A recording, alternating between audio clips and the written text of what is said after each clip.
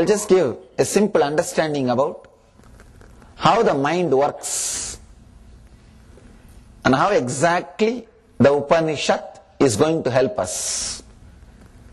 Let me once more explain the word Upanishad. Just sitting. Maybe if I have to give the commentary for that word, sitting with the enlightened being.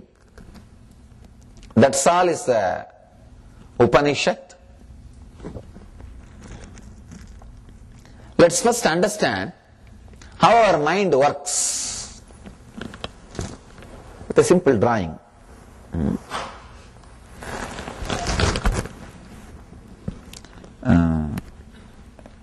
Bhaktananda, do you have a sketch? Oh, all right. Can you?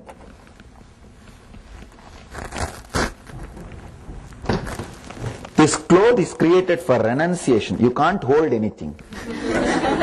That's the problem. No packet or anything.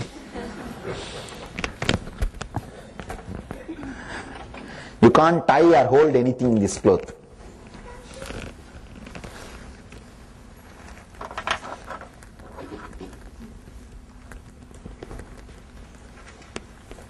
I'm just giving you a simple explanation on how the mind works.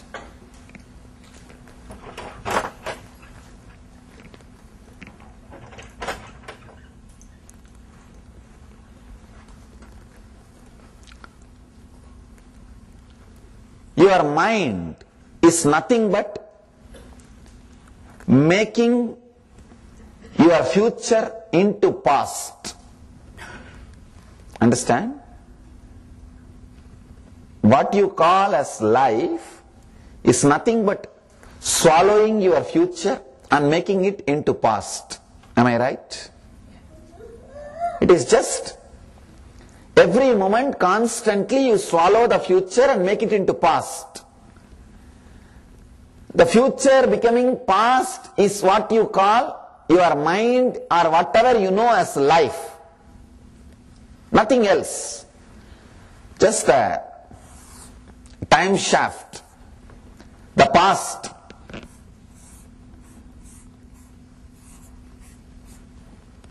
Becoming, or the future becoming past.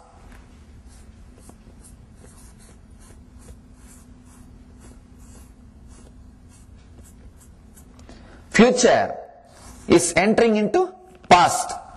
The space where this future and past meets, that is what we call present moment. Future is constantly entering into past, becoming past is what we call your mind. Where the past and the future meets is the present moment, this moment. Past, for explanation's sake, I am just redrawing once more time.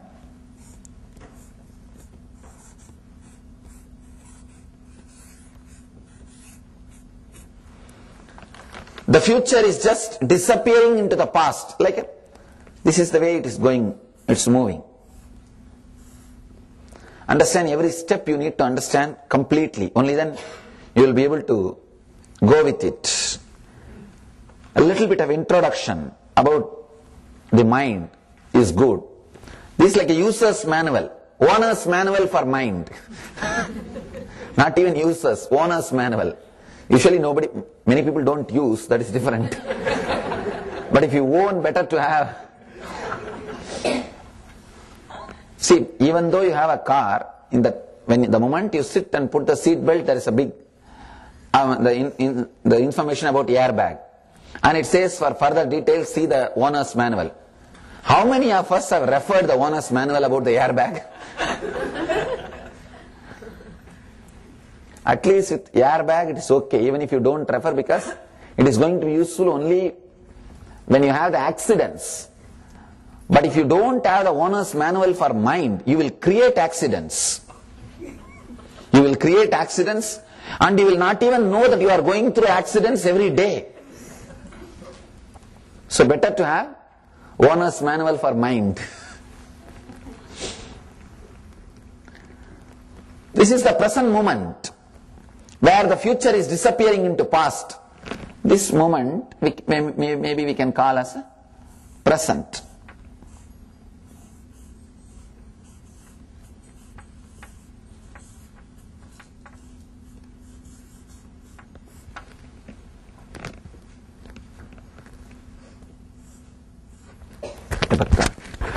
Spelling is okay? Spelling is right? Okay. Because in the law firms, the best kept secret is that senior lawyers have forgotten how to argue. Because they have just started managing, only juniors go and regularly argue. Just like that, I forgot how to write because I am not writing. I am only speaking. Sometime I have to refer the spelling. Anyway, in the laptop, no problem, the spell check is there. Now that creates all problem. When I type Devi and type for spell check, it gives the option of devil.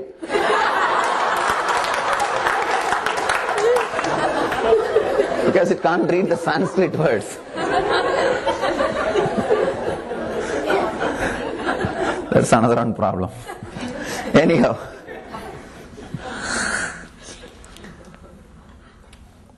Your mind, understand now, these few statements, if you completely grasp, you will realize the truth. Your mind is nothing but jumping from past to future, and past to future. Am I right? Thought is nothing but jumping from past to future or future to past. You can't think in the present moment. Try to create a single thought in present moment, you can't. The moment you come back to present moment, thoughts will disappear. Thinking is happening means you are jumping from past to future or future to past. Means here to here, here to here, here to here. This is what we call thought. Am I right? For example, if you are jumping 100 times from past to future, future to past, you have 100 thoughts per second. Per second, how many times you are jumping from past to future, future to past, that many number of thoughts you have. Are you able to grasp? If any of you have any doubt, put it in writing. End of the session I will answer, because this needs to be completely internalized by you. Understand? Only if the internalization happens, you will involve in the whole process. You see, you will do all sorts of illogical things, nonsensical things for any pleasure. But even to move one hand for spirituality, you will have 1,000 questions. And you think you are very intelligent. Now that is the problem. See, for other things, you will do all sorts of things without even bothering, and even if your logic says it is not good. Many people come and tell me that smoking is bad, I know, but I am not able to drop, what to do? I have to give honey. Usually I energize and give the honey for de-addiction. Anyhow, even if you know it is not good, your logic says you will do when it comes to pleasure. But when it comes to any meditation or spiritual things, even a small thing, you will have too many logical questions, and you think because of that, because you are asking all logical questions for spirituality, you are very intelligent.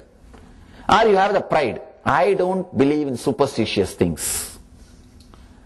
And you don't understand how many thousands of nonsensical superstitious things you have.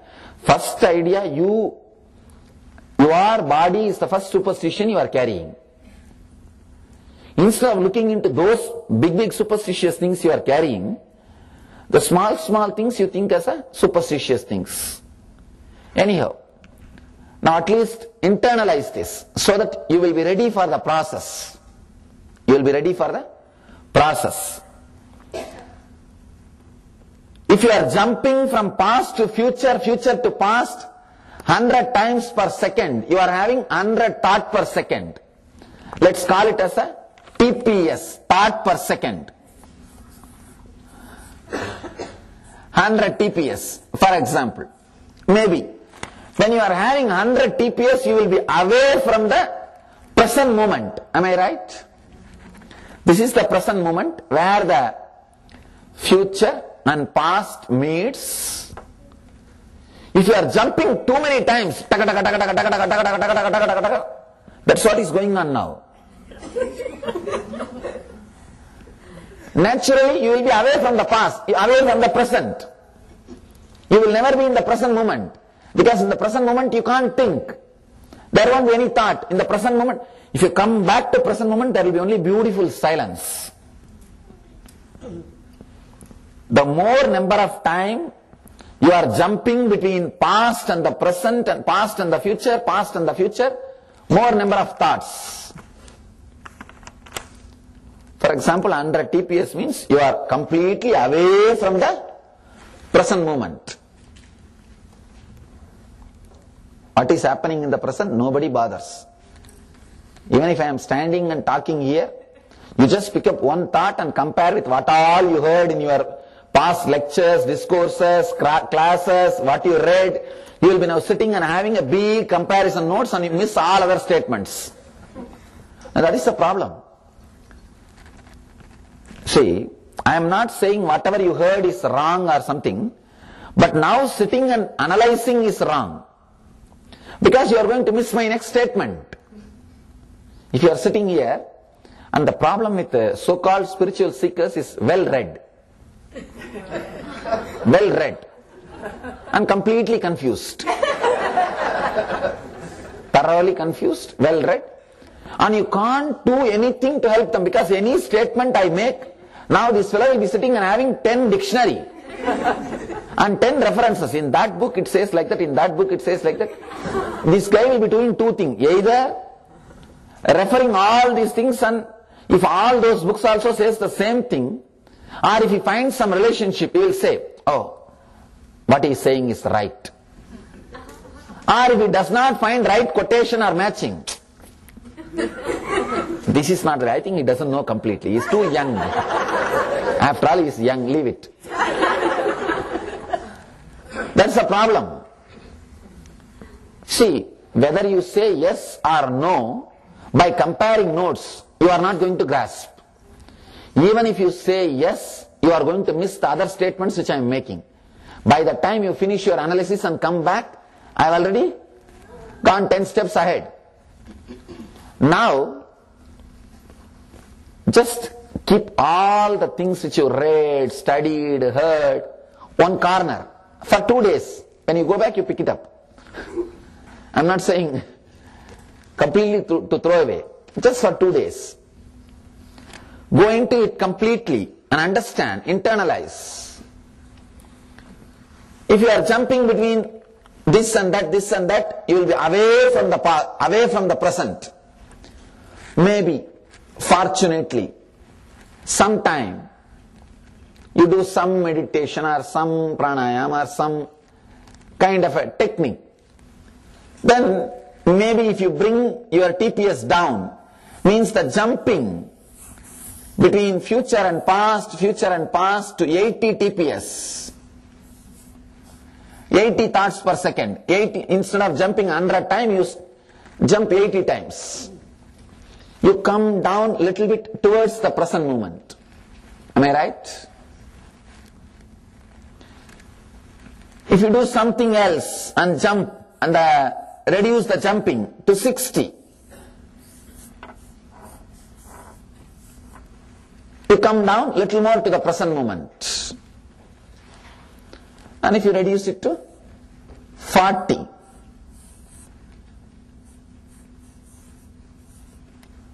sometime, very rarely, the powerful techniques or the blessings of an enlightened guru can bring it down to 20, even 20 TPS. See, this is just an example I am giving. It's not that you are now in 100 TPS, you are maybe in 1000 or 2000. I don't think you will be in 100. Maybe it may be even million, I don't know. One person is zero TPS. Aha.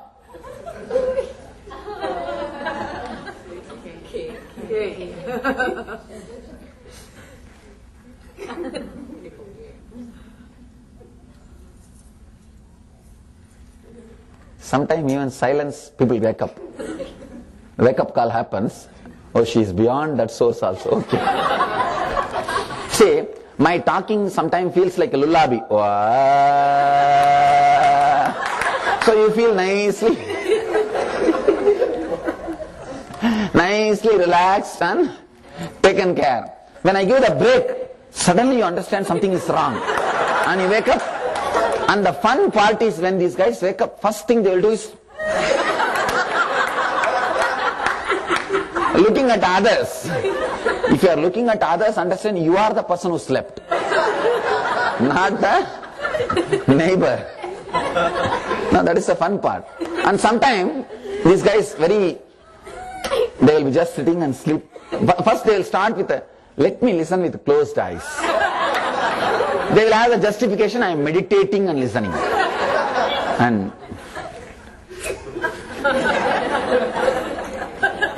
the next person pokes. I am listening. They won't even open the mouth to tell I am listening, because the sleep will be disturbed if you talk. They will say, you attend, you listen, I am okay. I am listening. These guys, what to do? Huh? I always tell people that meditative listeners are the people who are thinking something else, are lost somewhere. Rarely by the presence of the master you come down to some initiation or some process can bring it down even to 20 TPS. When you come to the present moment, step by step, when you come, suddenly you will have the intelligence of seeing the future and the past clearly. Understand? From this place, can you see the past or the future clearly? No. You can't even see the past or the future clearly. When you come down, you may be able to see a little better. See, from here, you can see only like this much, maybe that also. From here, little more your vision will improve. From here, 60 TPS you may improve, little more. From 40, little more. You may be able to see. When your TPS reduces, you will have the intelligence to see the past and future. One important thing, now it feels like I am giving you a big promise. If you come to the present moment, you can see your future. So naturally it looks like a big promise or too good to be true. Let us analyze one important thing. Sometime when you are in a party, suddenly you will think that some person is going to come in next few minutes, and you will see that person is there. And sometime when telephone rings, suddenly you remember somebody whom you did not remember for 2 years, and when you pick up the phone, that person is online. When a doorbell rings, suddenly you remember a relative who has not come to your home for 5 years, or whom you have not forgotten for 5 years. When you open the door, that guy is standing there. How many of you had this kind of experience at least once or twice in your life? Wow. Understand? If it happens, but when it happens, what do you do usually in the mind? A coincidence. Am I right? If it happens in one person's life, once it can be called as coincidence. Am I right? Practically now 98% of you, Say that you had this experience. When 98% of you had the experience, how can this be called as coincidence? You can't brush this aside in the name of coincidence. Am I right? If 98% of the people are experiencing, how can that be called by the word coincidence? No. Then you need to change the meaning of the word coincidence. Coincidence means what? Rarely, in some one or two person's life, which happens, may not. But now, the evidence says 98% of the people. In 98%'s life, 98% of the people, in 98% of the people are experiencing means, how can that be called as coincidence? There is something more than coincidence in this thing. We can't brush this aside just in the name of coincidence. This is what we call intuition. Means, when that doorbell was ringing, or when that cell phone was ringing, maybe sudden jerk or some reason your TPS dropped. When the TPS drops, it can drop even by force sometime. When TPS dropped, you are able to see the future, next 5 minutes of the future, clearly. You had the glimpse of time shaft. This is the time shaft. The future disappearing into the past. When the TPS dropped, it can drop at any moment by sudden, when something suddenly happens, when your mind is not capable enough of processing that information, suddenly the TPS drops. When the TPS drops, you saw the future. Just you had the glimpse of the future. Next 5 minutes, what is going to happen? I think you are able to connect with what I am saying. That is the reason you are able to see or think who is going to come or what is going to happen. See, suddenly a doorbell ringing, or the cell phone ringing, or even if you are really relaxed and happy, sometime in some parties when you don't have your direct relatives, your in-laws, you may be completely relaxed. Maybe suddenly the TPS has come down. That is the reason you had the glimpse of next 5 minutes of your future. If your TPS falls accidentally itself, you have the glimpse of your future. If it can be brought down consciously, then understand the value, understand the experiences, understand the clarity which can be added into yourself.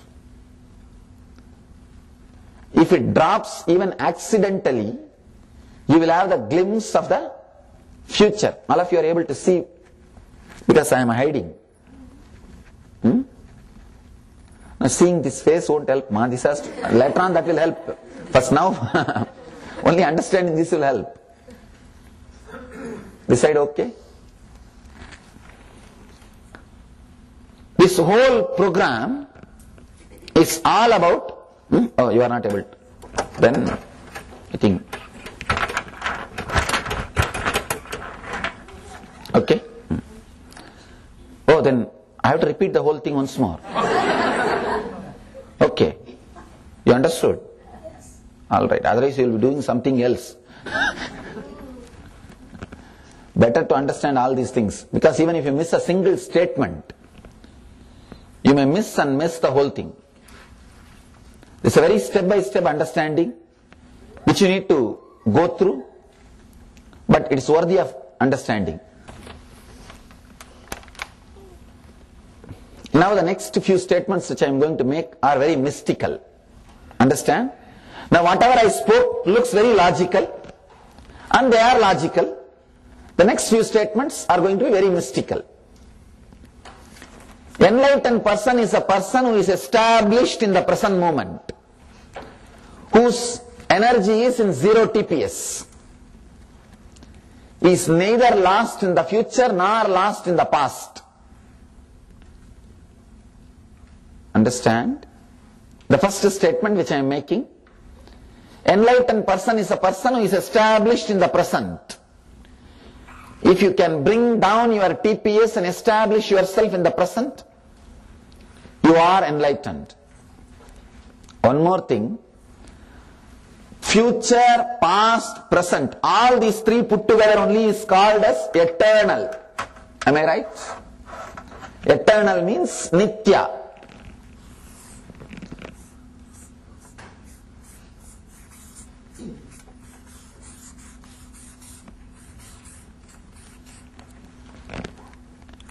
Eternal. You can touch the eternity only in the present moment.